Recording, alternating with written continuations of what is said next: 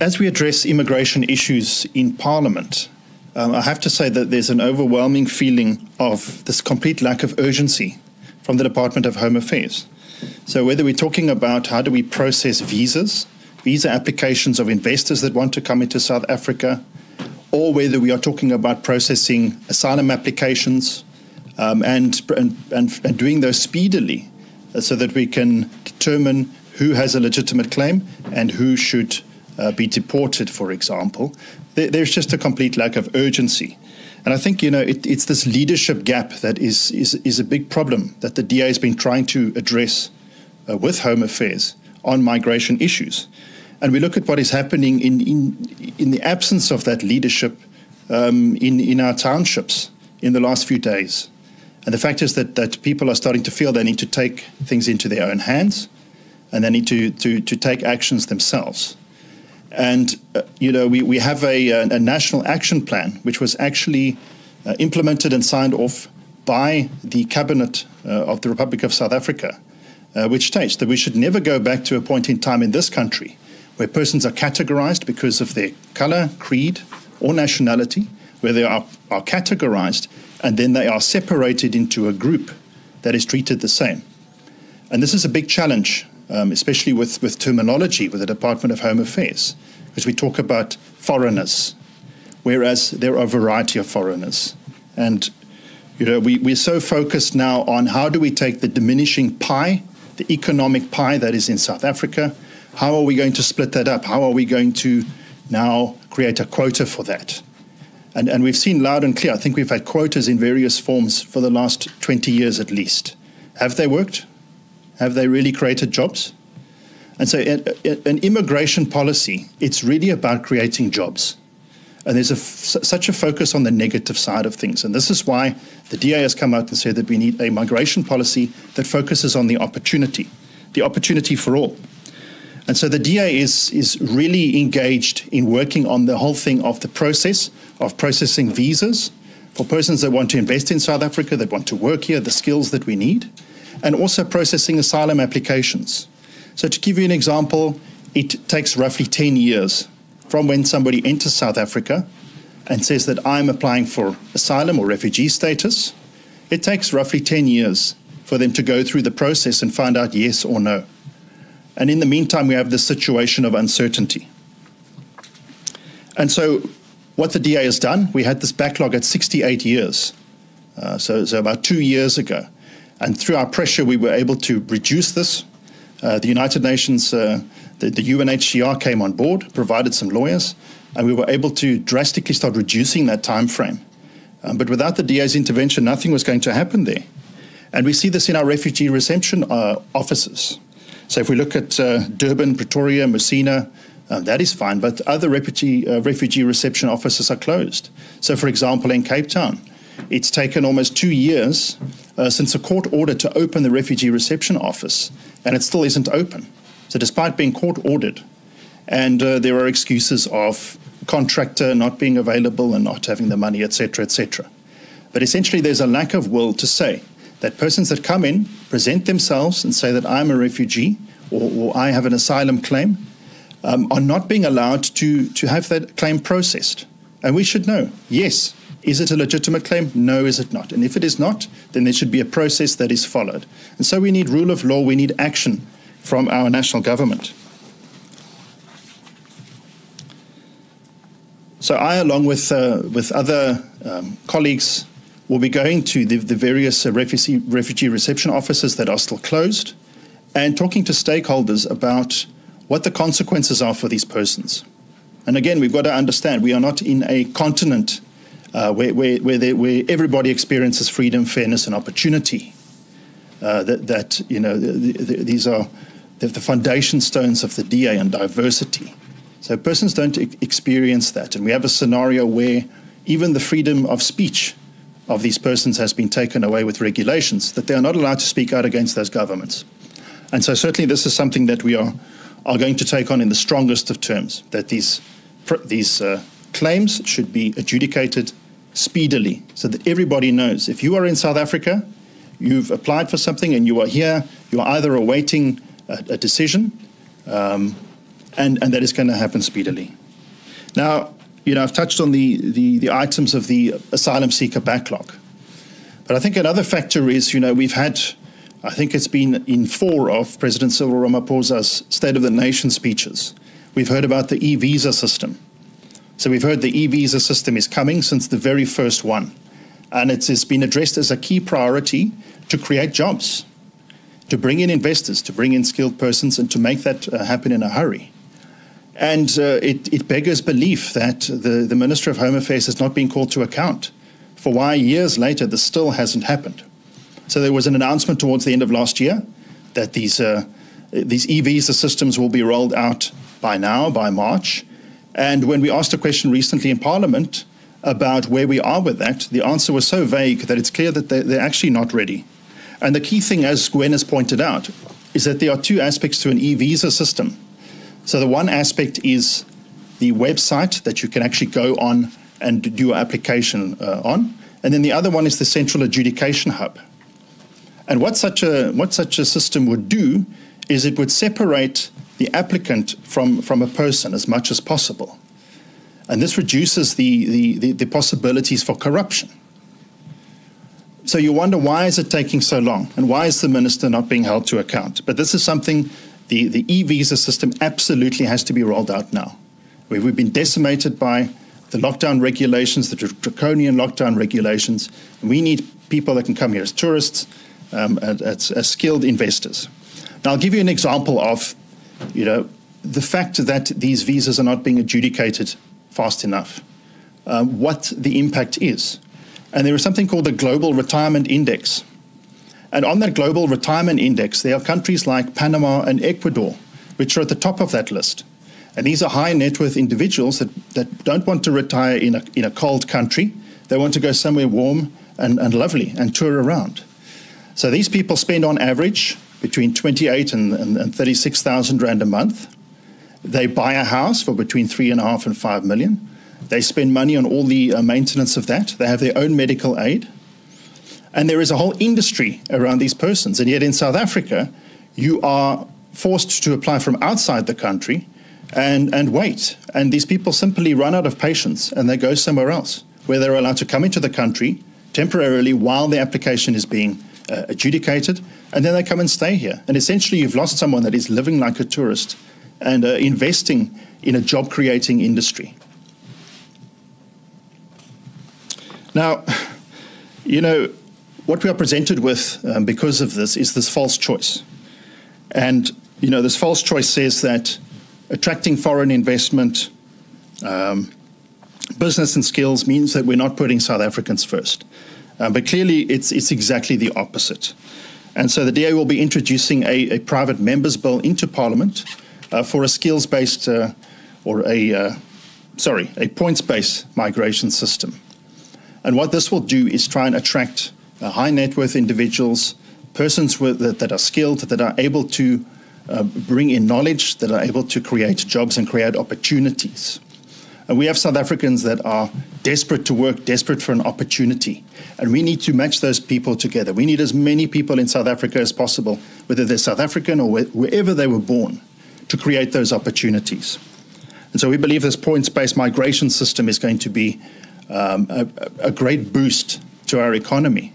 And we're not the only ones. The World Economic Forum, in their research, has found that these points-based systems are far more effective in attracting skilled migrants than the current system that we have. In terms of the Border Management Authority, I think we've really having to come to terms with what is going on there. And the situation where we desperately need border patrols going up and down the borders to stop persons going around the border posts and direct them to our border posts. But instead, we are seeing the creation of a Border Management Authority, which is a home for millionaire managers. And then these millionaire managers are being appointed while the borders remain open. We're losing time.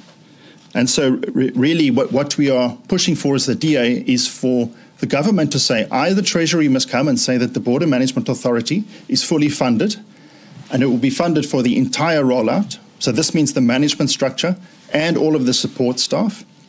Or they must stop it and they must become a coordination agency, because that is what the socioeconomic impact assessment recommended for that bill. They recommended that that be a coordination agency, which is actually the DA's policy.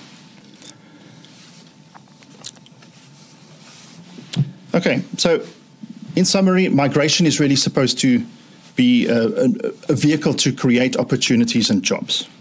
And government research has shown that in Gauteng, for example, foreign-owned stores employ twice as many South Africans as South African-based stores.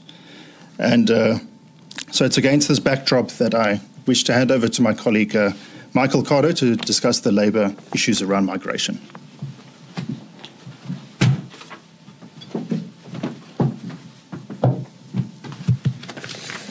Thanks very much, Adrian. I think what we've seen in recent times is a scapegoating of foreign nationals who are essentially being blamed for South Africa's unemployment crisis. And politicians are fanning the flames of this phenomenon through populist campaigns like, for example, Operation Dudula.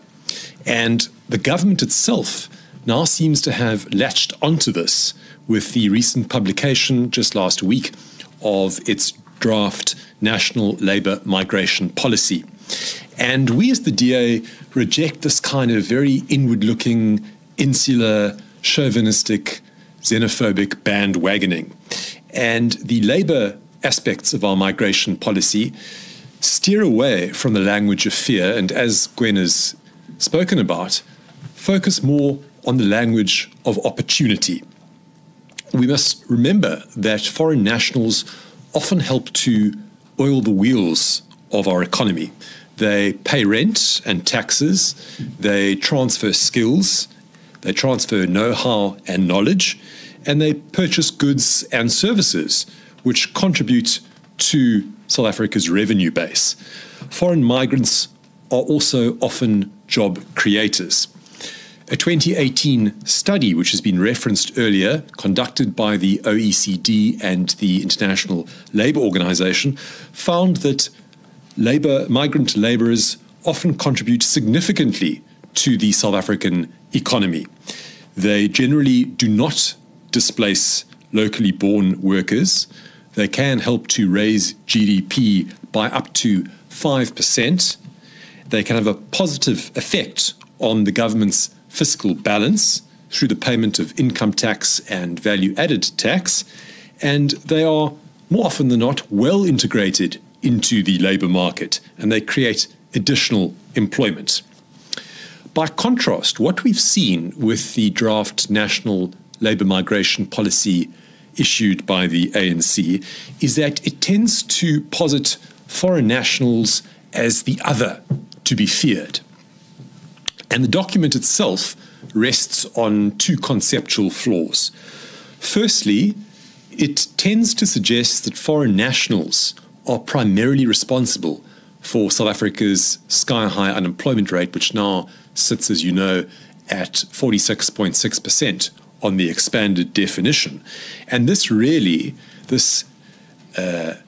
is a textbook piece of scapegoating, this impulse to deflect, to blame, to label, and to other. South Africans can't find jobs not because of foreign national workers.